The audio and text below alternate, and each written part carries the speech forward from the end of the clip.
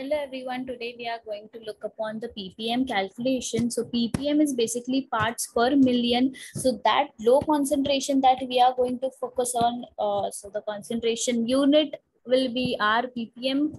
Okay, so let's see how you will prepare the standard stock solutions of concentrations in ppms and how you will come out with a very less concentration of something like 1 ppm.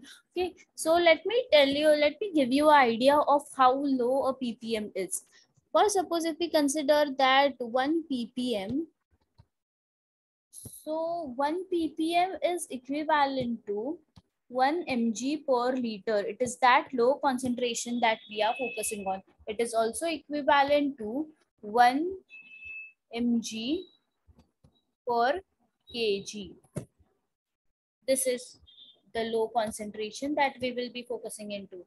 Okay, so let's look into the formula part. This is the formula part of the ppm. Okay, so as to make a solution of a ppm, how much amount of solute will be required to achieve this concentration, here we will look upon. For example, now you have to prepare 1000 ppm solution,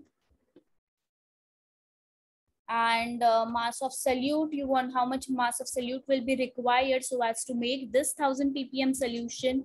It is still undetermined, so we will write it as unknown value x. And then mass of solution, it's something that 1000 ppm solution is, for example, you need it in 100 ml. Please stay focused on the units that I am just using right now. Okay, in order to make 1000 ppm solution, how much ml I will be, how much ml I want it to be. So for example, I want 1000 ppm solution of 100 ml. Okay, so I am also writing here the unit so as you can just refer it well. Okay, so here what I have covered is that 1000 ppm is the desired concentration, 100 ml is the one desired volume out of 1000 ppm that you want to make. Okay, then how much amount of drug or API is needed for you to make the 1000 ppm solution in 100 ml volume is X. So this is a very brief idea that I have given you here. So if you calculate it, what you get is 0.1 grams. Okay, so 0.1, please pay attention to the units. 0.1 gram is equivalent to 100 mg. Okay, so this is the basic idea.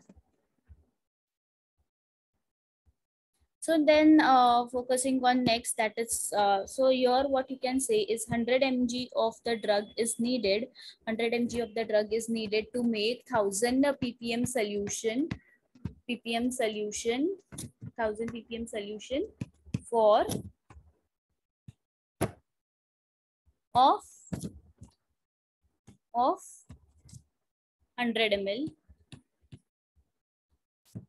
something like this. So for example, this is your 100 ml of flask, 100 ml flask. Okay, this is your 100 ml mark.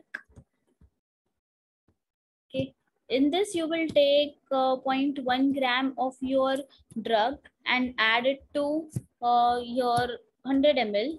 Then what you will get is, what you will label this flask as 1000 ppm solution. Clarified? Now if you have been clarified with this concept, just press the like button if you have understood this concept. Now let's look into the further dilutions that we will come up with. For example, we have your 1000 ppm solution, and then you want to prepare more concentrations like 10, 20, 30, then 100. So let's look into the calculation part for further dilutions. So for now, just go through the flowchart that I will be drawing in front of you right now, and I will also giving you the formula for the same. So as to just easy, so as to make you the concepts a little more easier, I'm giving you the flowchart. So for example, now you have taken 1000 ppm solution out of our previous calculation, then pipetting it out 1 ml, pipetting out 1 ml of the standard stock solution and making up the volume till 10 ml. That is your 100 ppm. Then out of this 100 ppm, if you pipette out 1 ml and then dilute further till 10 ml, so that is your 10 ppm. So out of this 100 ppm, for example, if you pipette out 2 ml and dilute it to 10 ml, what you get is 20 ppm. And then for the 2.5 ml to 10 ml is your 25 ppm concentration, so on and so forth. So this is basically a very easy flow chart for you all. Okay, how you will make a 1000 ppm solution? Here I will also give you one more flow, that is from 10 mg of drug, diluted it to 10 ml is your 1000 ppm. So this is a very basic flow chart. Now I will give you the formula for it. So that is C1V1 equals C2V2. I will tell you how to apply this formula and how to come up with these values. Okay. So once I give you the formula, just cross check through this flow chart that I have given you right here with the formula that I will be giving you and substituting in front of you. Okay, for example, now we have 1000 ppm solution with us. From the very first formula that we saw, 1000 ppm solution with us.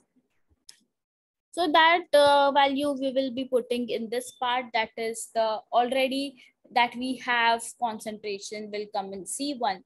V1 is the amount of volume that we will be pipetting out of the 1000 ppm solution, so as to make our goal is 100 ppm.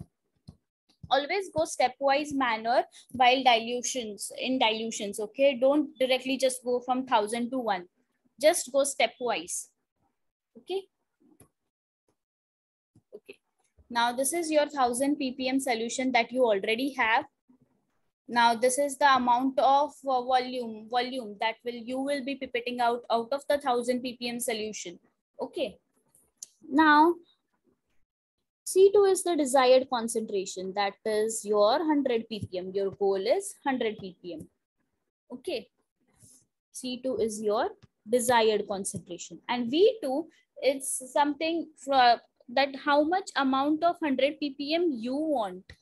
So if you want it as only 10 ml, क्योंकि आपका सिर्फ एक ही readings है या फिर 2 ही readings है, then go with this 10 ml. Now V2 is 10 ml. Now let's look into the calculation part of this. Now the zeros get cancel up, all the 3 zeros, and what we end up with is 1 ml. So 1 ml solution is needed to one. So I'm writing here the conclusion. Pipette out 1 ml solution, 1 ml solution of 1000 ppm concentration, 1000 ppm concentration to make 100 ppm solution of 100 ml. Am I clear? If you understood this video, please share this with your friends if they will be needing it too. Okay, and if you understood it till now very well, please subscribe to my channel. I will be posting such videos very often that you will be needing for analytical calculations. Okay. So if you have any doubts, just let me know. I'm ready to help you all in the comment section below. Thank you so much for your attention. Thank you all.